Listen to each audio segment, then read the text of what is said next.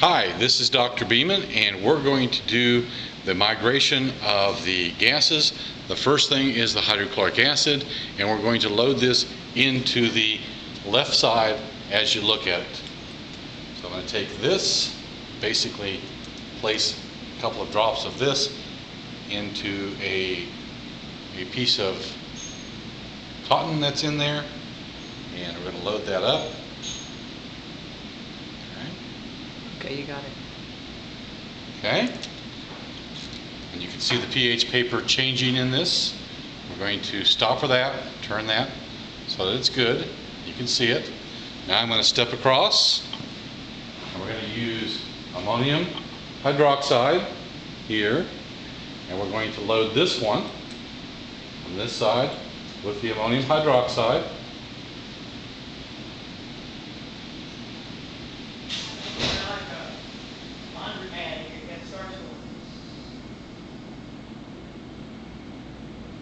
Okay, and you can see the green formation here with the pH paper. On this side, you can see the red of the HCl. I'm going to basically put this on. Now we'll be able to track this looking at the color of the pH paper. You can already see that this ammonium is starting to diffuse very rapidly versus that of the HCl. I've got a clock on here, and what we're going to do is to watch it basically come across. You can see already that the ammonium has traveled almost 2 or 3 times as far as the HCl has. And we're going to let the clock go. We've started it at 0, and you can see the second hand coming around. The pH paper is basically telling you where the gases are in this.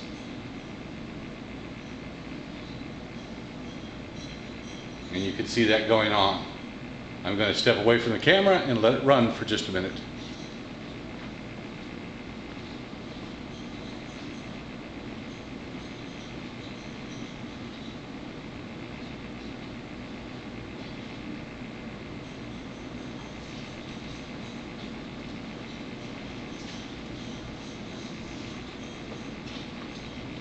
I'm going to add a meter stick here to the upper part. Like that, so you can see how fast this is actually going. You can already see the ammonia on this side passing the 50, whereas the hydrogen chloride is just getting down here to the 8 or 9.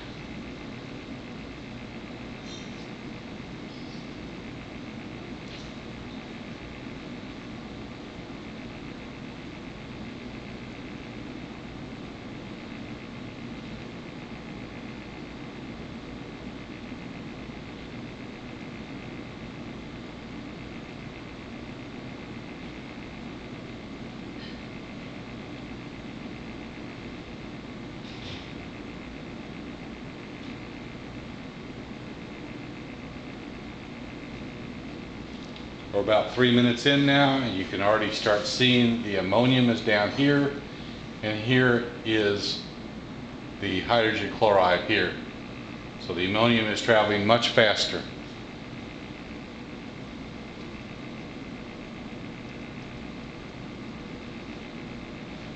Turn this just a little bit up so you can see it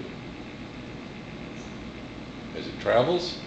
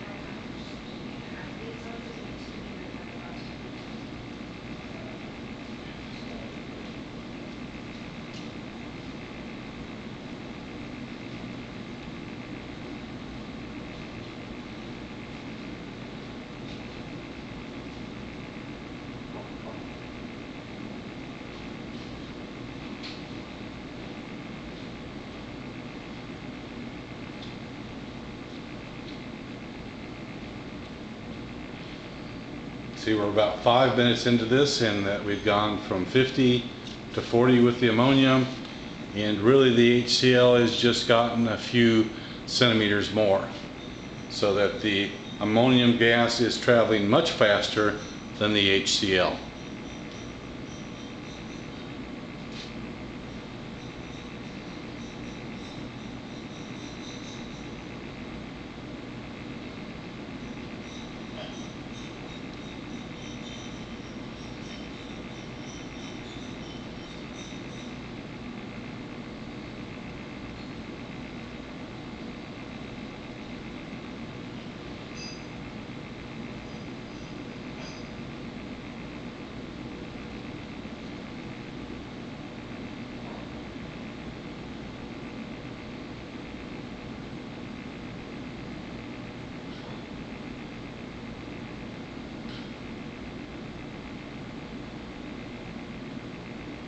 Coming up to the 6-minute mark, and you can see now that we're well past the 40 centimeter mark, moving down here toward 36, 37, someplace in there for the ammonium gas.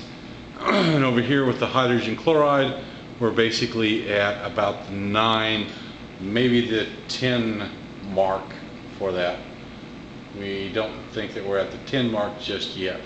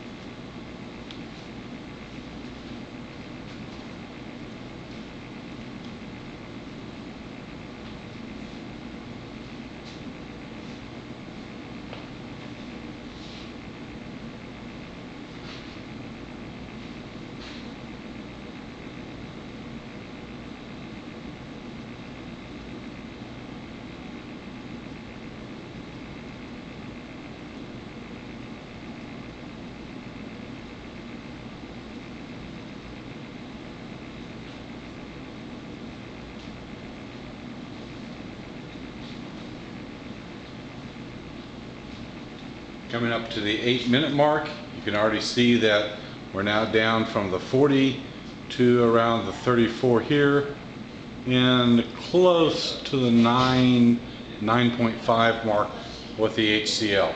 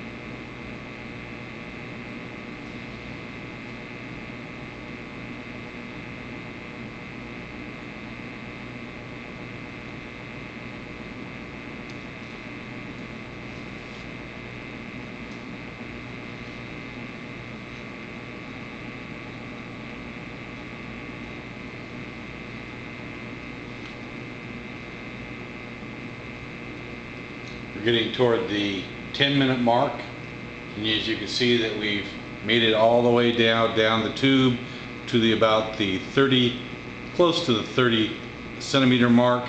So we've gone from 40 to 30 in about a minute, about 3 minutes, something like that, maybe 4 minutes.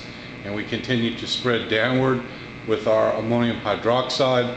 whereas the HCl now is just about to hit the 10 centimeter mark.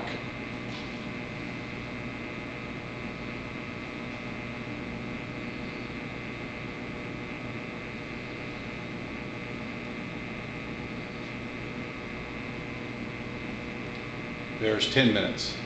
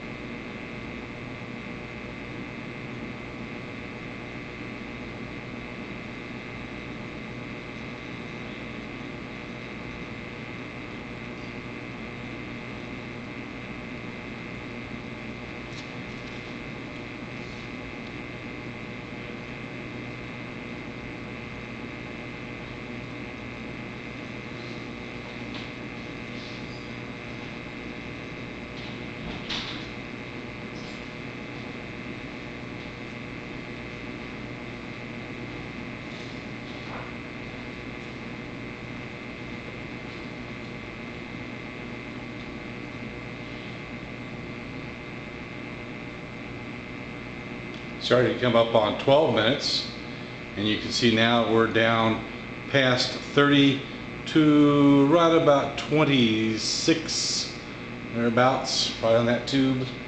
So we're basically driving much faster with the ammonia that's coming off than with the HCl.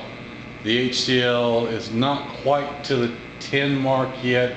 It's getting very close to that, but it hasn't quite got there.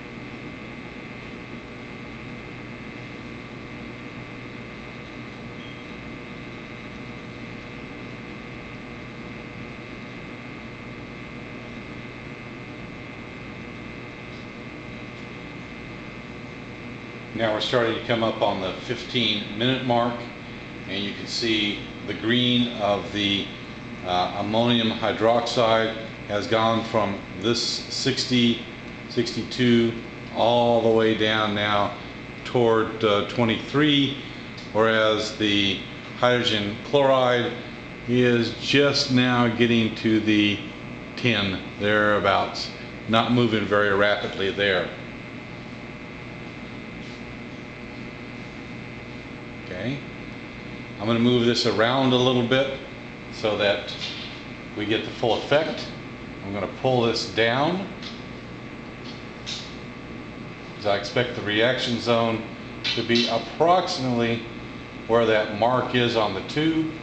So we're going to take this down just a little bit, and then I'm going to reset this to the point where it's essentially at the end, just like that.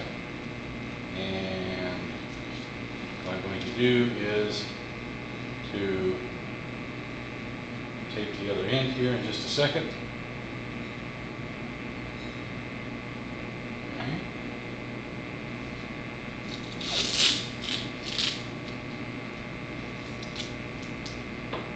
Take this and pull this down about where we had it before, so the same descriptors can be used. I'm going to take and put a piece of tape on here so that we know where things are. Oops, almost lost that. Okay, there we go. Okay.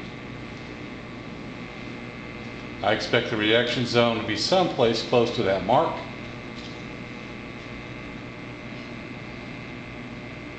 That approximates where we are in terms of the tube. You can see at this point we're close to, let's put us down to 10 again, maybe just a little bit more. You can see at this point that we're getting very close to our 20 centimeter mark for the ammonium hydroxide, whereas for the HCl we're just now getting to that mark in the tube that is about 10 centimeters.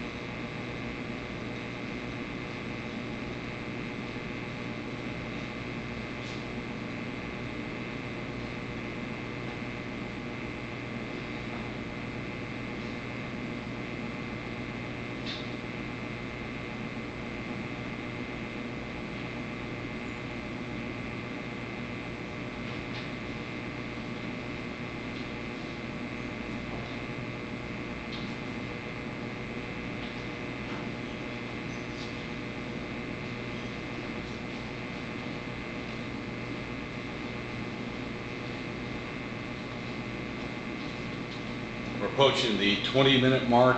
Essentially at this point what you have is the ammonium hydroxide has driven down to around 18, maybe, yeah, about 18 centimeters. So it's gone from ostensibly the 60 centimeter mark all the way down to around the 18 centimeter mark, and the hydrogen chloride is just now getting across the 10 and hitting toward the 11.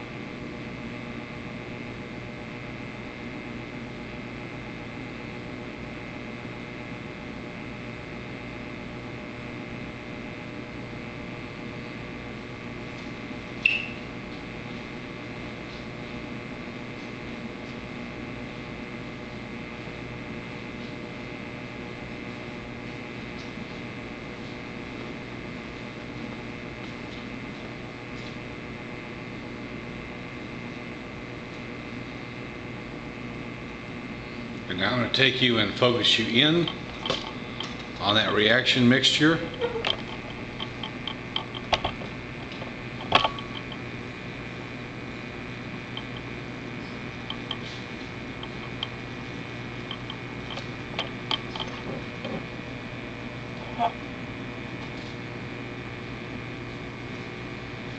You can see how this is starting to really quite get close to each other.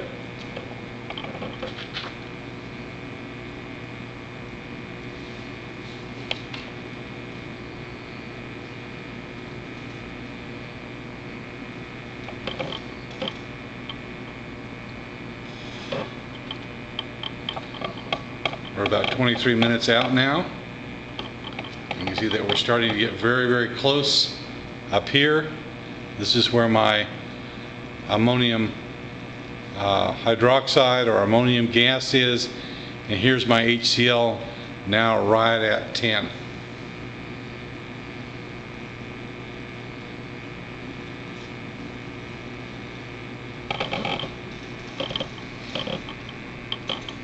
Bring it farther out so you can take a look.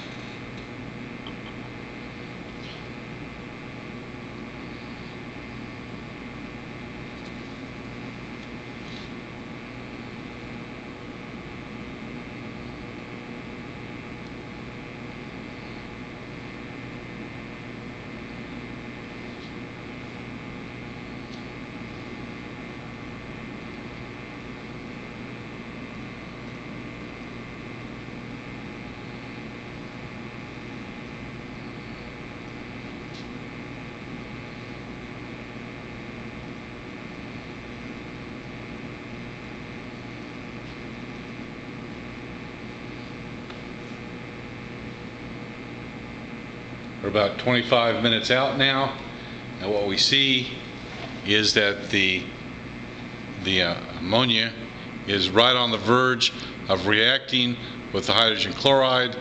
Basically, there's a very few or very little amount of the pH paper that has not been reacted with at this point. And as you look back, you will see that there is a very large amount of ammonium hydroxide that's starting to come down. So we've seen it drive from about 60 centimeters down to about 10 centimeters in about 25 minutes. Very shortly the two will mix with each other.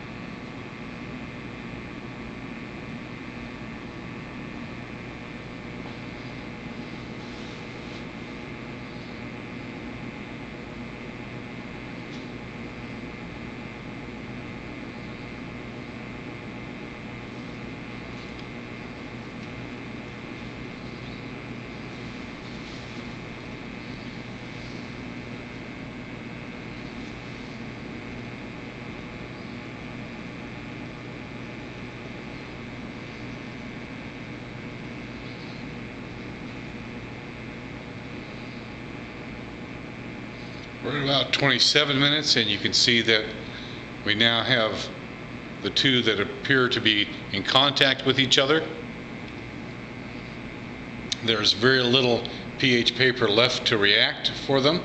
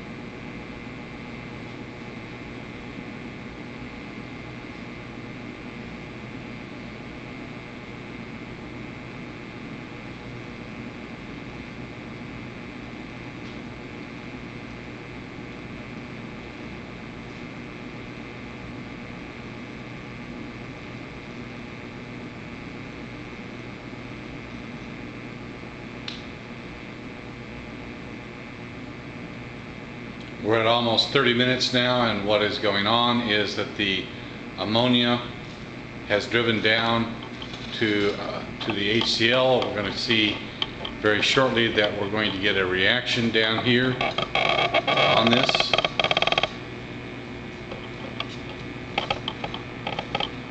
About where the mark is.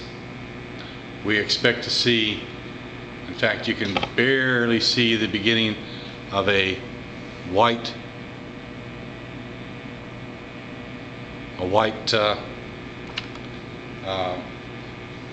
material, and it's going to happen about where that card is.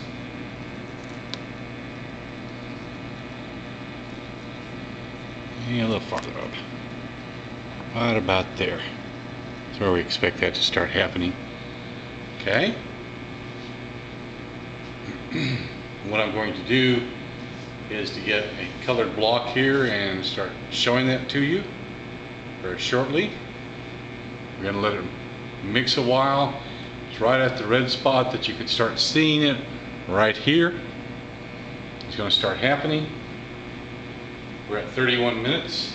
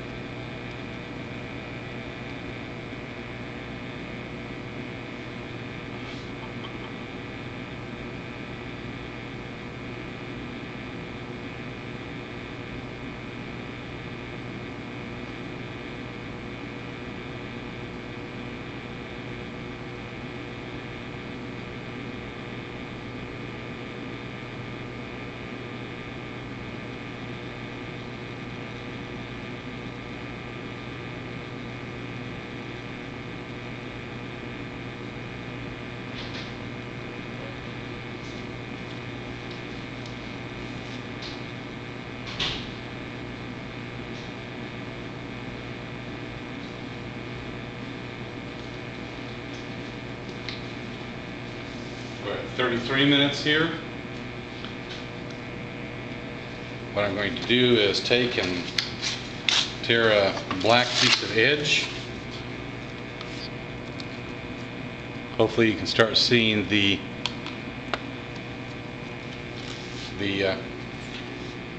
ammonium chloride that's being formed at this point.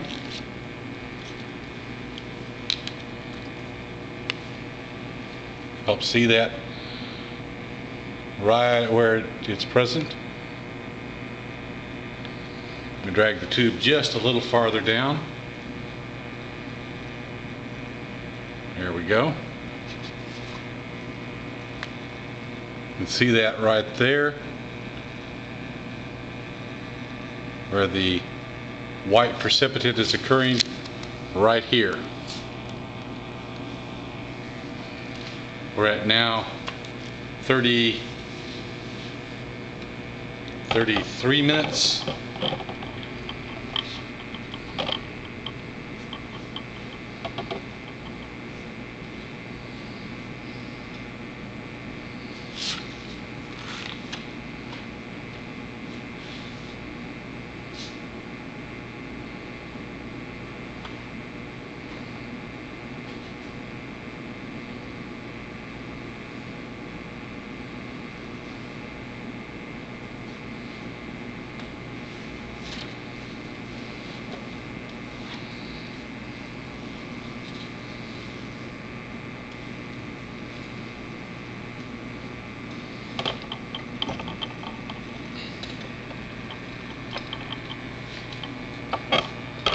We're at 34 minutes.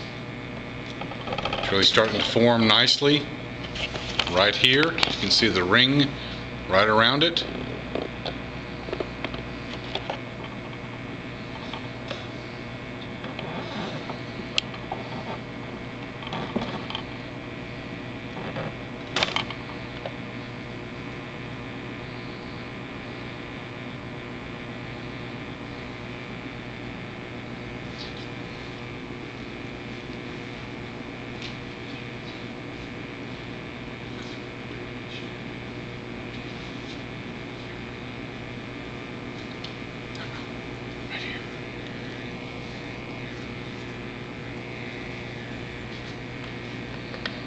And what I'm going to do is to show you the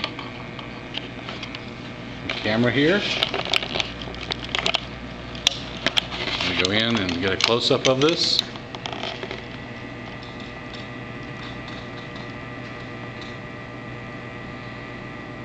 See that? It's present there. Okay? And we're sitting at about 35 minutes out, and we've got precipitant that has formed right on that line.